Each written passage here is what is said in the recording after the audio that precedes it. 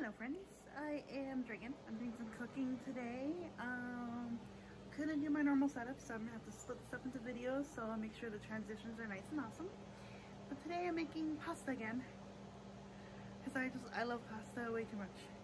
But this time it's a little different because I am using gluten-free fusilli for the pasta, and I'm gonna make it kind of cheesy. And I still have my veggies though. I've got my onions and my peppers. That's it for veggies. We don't really have a lot, unfortunately, and we're doing shopping later this week. So I've got the gluten-free fusilli. I've got the green onions. I've got the peppers, mixed peppers. I've got cheddar, matzo, parmesan, and ricotta cheese. So it's basically going to be like a mac and cheese with veggies. Yeah.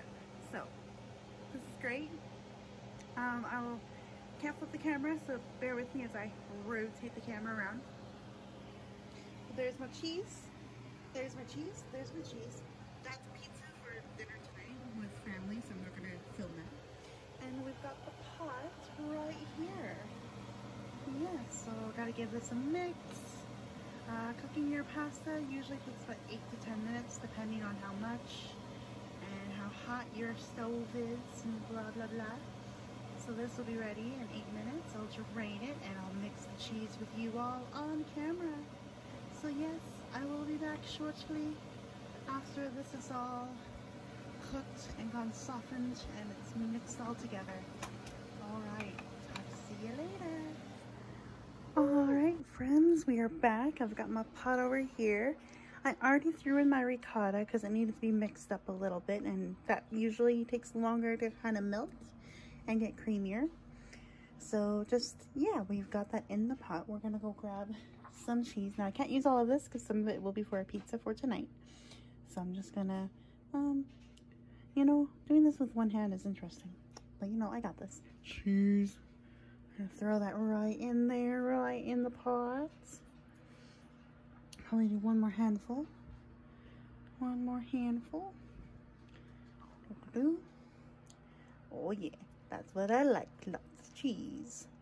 Okay, now I got my Parmesan over here. I'm gonna dump in a bunch of this as well, because Parmesan just adds extra flavor, I find, for cheese. All right, now the fun part, mixing it all up. So this is gonna be interesting with one hand, but I will do the best that I can. All right, let's see here. Oh yeah, it melted real nice. All right, one second guys, I have a solution.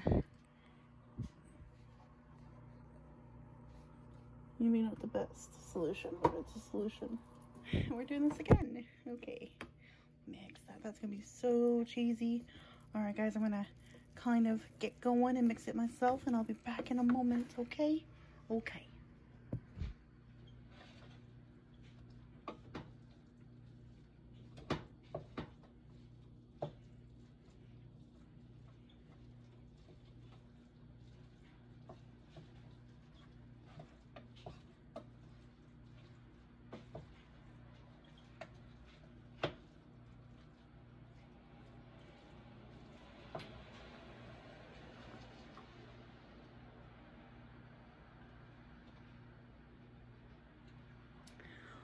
All right, there we go guys, there it is. It's all mixed up, and just because we're on camera, let's take a little spoonful and try it out and see if I need anything, because that's the part of being a good chef.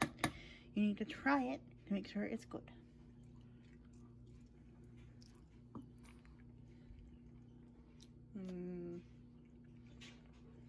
Muy bien.